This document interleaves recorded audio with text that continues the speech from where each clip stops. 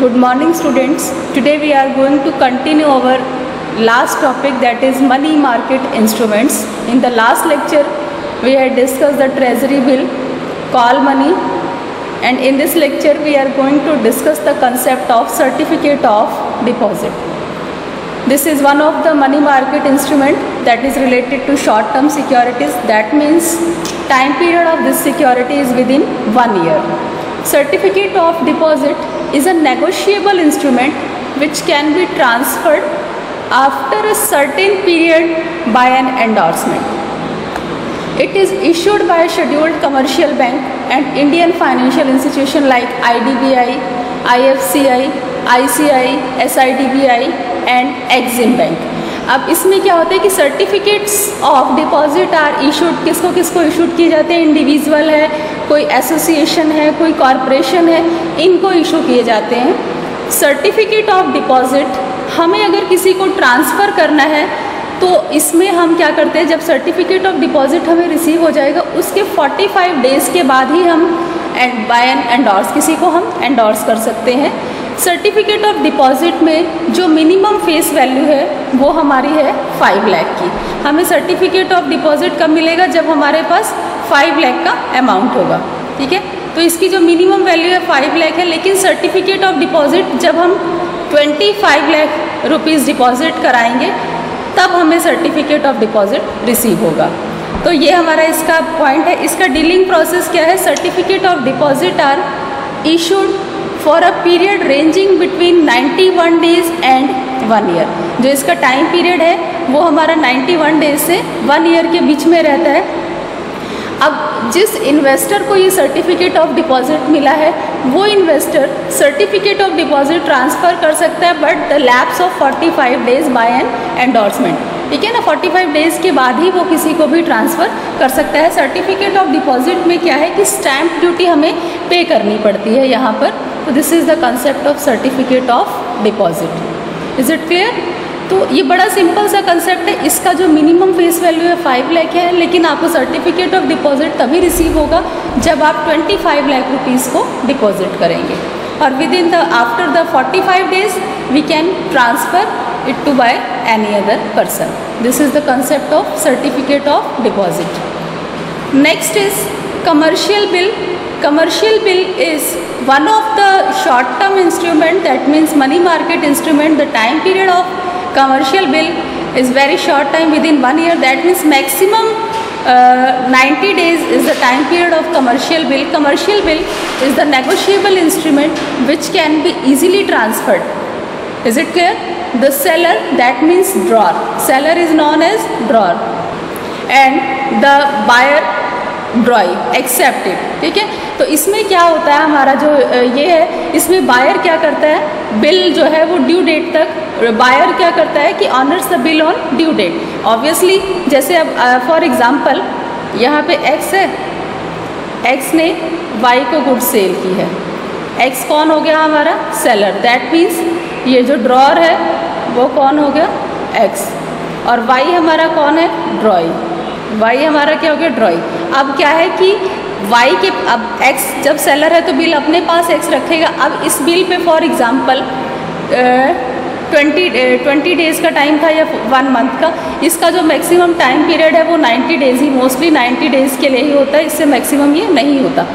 तो जैसे इसमें 20 डेज़ का टाइम है तो एक्स ये 20 डेज़ तक बिल को अपने पास रखेगा और वाई क्या करेगा? आफ्टर 20 डेज़ ही पेमेंट करेगा. लेकिन इन केस एक्स को 20 डेज़ से पहले, फॉर एग्जांपल एक्स को 20 डेज़ से पहले अमाउंट की कैश की ज़रूरत पड़ जाती है, तो एक्स क्या करेगा? इस बिल को, ये जो बिल है इसको, कमर्शियल बिल को, इस कमर्शियल बिल को कहाँ ले जाएगा? बैंक में. और वो टाइम से पहले बैंक से इसको क्या कर सकता है? एनकैश्ड करा सकता है. वो टाइम से पहले इसको एनकैश्ड करा सकता है. लेकिन बैंक जब उसको टाइम से पहले बिल को एनकैश्ड करेगा तो बैंक अपना डिस्काउंटिंग चार्ज काटेगा. बैंक क्या करेगा? अपना डिस्काउंटिंग चार्ज हमसे लेगा.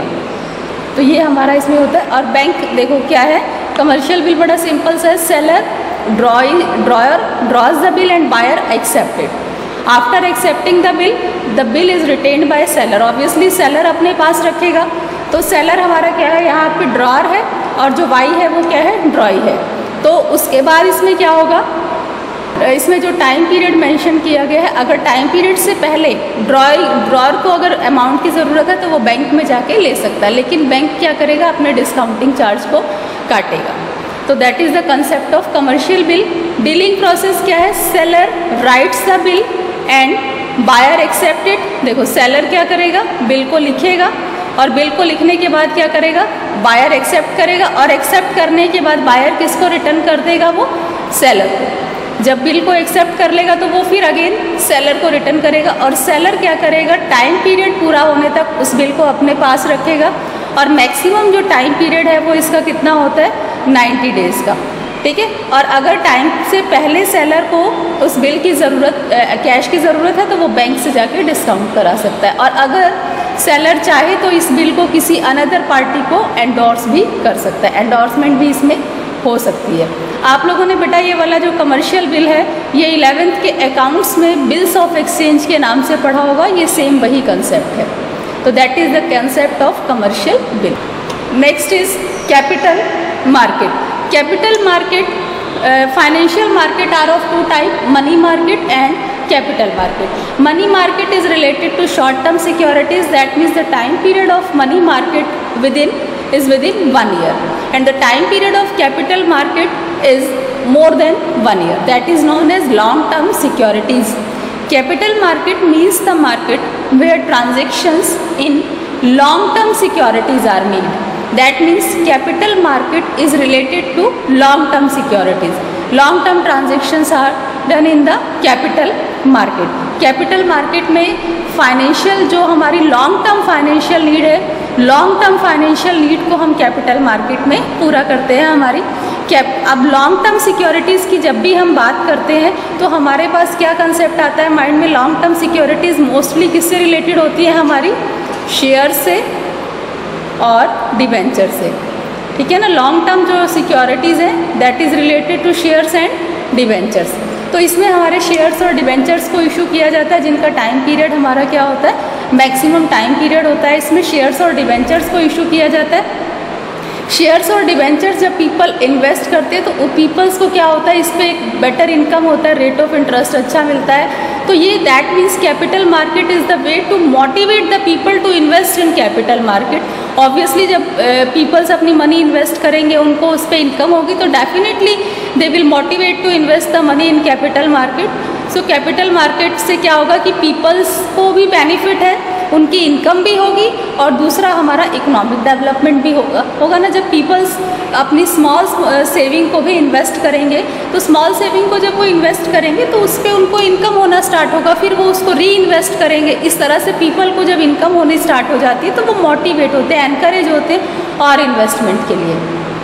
तो पीपल्स को भी बेनिफिट हो जाता है और हमारी कंट्री का इकोनॉमिक डेवलपमेंट भी हो जाता है। तो that is the concept of capital market. उसके बाद है नेचर और features of capital market. First point is it deals in long term securities.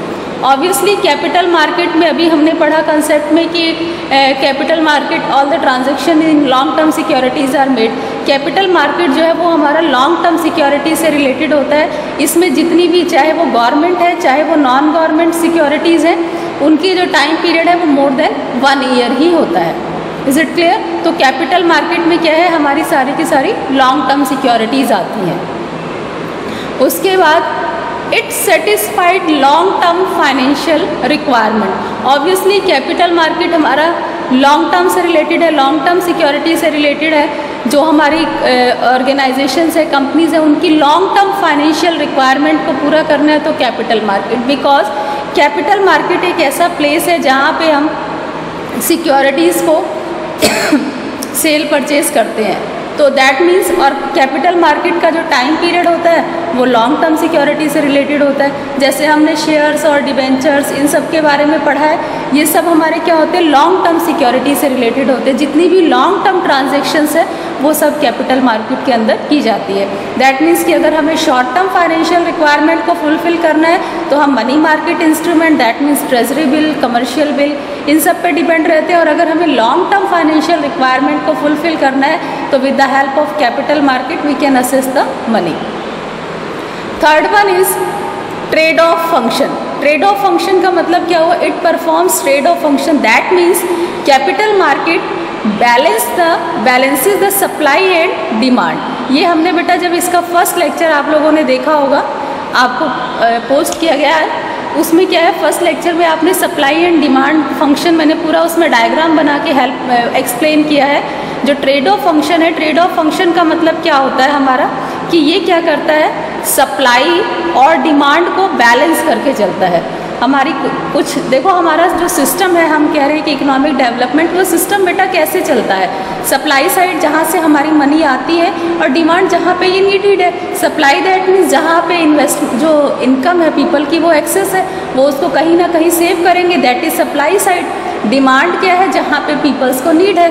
तो जो हमारा कैपिटल मार्केट है, कैपिटल मार्केट सप्लाई और डिमांड में पूरी तरह से बैलेंसिंग करके चलता है। दैट मीन्स जहाँ पे मनी एक्सेस है, जहाँ पे पीपल्स अपनी इनकम इन्वेस्टमेंट करना चाहते हैं, उनकी मनी को कहाँ पे सप्लाई करेगा, जहाँ पे पीपल्स की डिमांड है। जैसे सप्लाई में क्या हो सकता है, जो पीपल्स होते हैं, जो पीपल की सेविंग है, ठीक है ना, बैंक्स है, ये सब सप्लाई साइड है। डिमांड हमारा क्या हो सकता है, इंडस्ट्री है, जहाँ पे भी हमारी इसकी डिमांड होगी, ये वहाँ पे इंडस्ट्री है हमारे। और भी बहुत सारे, जैसे कि गवर्नमेंट को मनी की ज़रूरत है, एग्रीकल्चर है, यहाँ पे सब क्या है कि मनी की रिक्वायरमेंट है। तो ये क्या करता है, हमारा जो सप्लाई साइड है, सप्लाई साइड से मनी कहाँ पे जाती है, डिमांड साइड से। तो that is known as trade off function. That means कि ये सप्लाई और डिमांड में प्रॉपर बैलेंसिंग करता है। जहाँ पे मनी एक्सेस है, वहाँ से मनी कहाँ पे प्रोवाइड कराता है, डिमांड जहाँ पे ये नीडेड है। तो that is known as trade off function. Is it clear? अब पीपल जब मनी इन्वेस्ट करते हैं तो पीपल्स को इस पे इनकम होना स्टार्ट होती है, और जहाँ पे डिमांड है वो पीपल्स की डिमांड फुलफिल हो जाती है। तो that means it balances between the supply and demand. That is known as trade off function. Fourth point is capital formation. Capital formation, जो हमारा कैपिटल मार्केट है, ये it helps in capital formation. अब capital formation में ये हमारा किस तरह से हेल्प करता है, कैपिटल फॉर्मेशन में जहाँ पे पीपल्स जब अपनी, ये कैपिटल फॉर्मेशन क्या है, जैसे पीपल्स जो अपनी मनी है, पीपल अपनी मनी को इन्वेस्ट करेंगे, जब वो मनी को इन्वेस्ट करेंगे तो इस पे उनको इनकम होगा। ऑब्वियसली जब वो मनी को इन्वेस्ट करेंगे तो इनकम होगा, इनकम को फिर से वो क्या करेंगे, री इन्वेस्ट करेंगे, प्लस अदर पीपल्स को भी मोटिवेट करेंगे, किस लिए, सेविंग करने के लिए। तो दैट मीन्स कि ये हमारा सिस्टम जो है चलता रहेगा, पीपल्स इन्वेस्ट करेंगे, इनकम होगा, फिर अगेन री invest, that is known as capital formation. इससे क्या बेनिफिट है, पीपल्स को भी इनकम है, हमारी जहाँ पे नीड है वो भी फुलफिल हो जा रही है, प्लस इससे हमारी कंट्री का इकोनॉमिक डेवलपमेंट भी होगा। तो that is known as capital formation. It helps in creating liquidity. Obviously capital market liquidity में बहुत हेल्प करता है। यहाँ पर जब चाहे तब, कैपिटल मार्केट एक पर्टिकुलर प्लेस है जहाँ पे हम क्या कर सकते हैं, अपनी सिक्योरिटीज़ को कभी भी सेल परचेज कर सकते हैं। अगर हमें अपनी सिक्योरिटीज़ को कैश में कन्वर्ट कराना है, लिक्विडिटी का मतलब क्या होता है, कन्वर्टिंग सिक्योरिटीज़ इनटू कैश, तो वो हमारा क्या होता है, liquidity.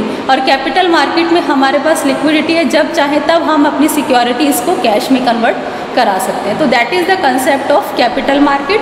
Financial market are of two type, money market and capital market. Money market is related to short term securities and capital market is related to long term securities. That is the concept of capital market and the features of capital market. In the next lecture we discuss the types of capital market. Hope so this lecture is clear to everyone. Thank you. देखो बेटा, next हमने homework भी दिया है। तो homework में क्या है कि आपको 4 क्वेश्चंस दिए हैं, ये सब लोग अटेम्प्ट करेंगे, और अगर किसी को कोई डाउट है तो वो पर्सनली व्हाट्सएप कर सकते हैं, कांटेक्ट कर सकते हैं। Hope so this lecture is clear to everyone. Thank you.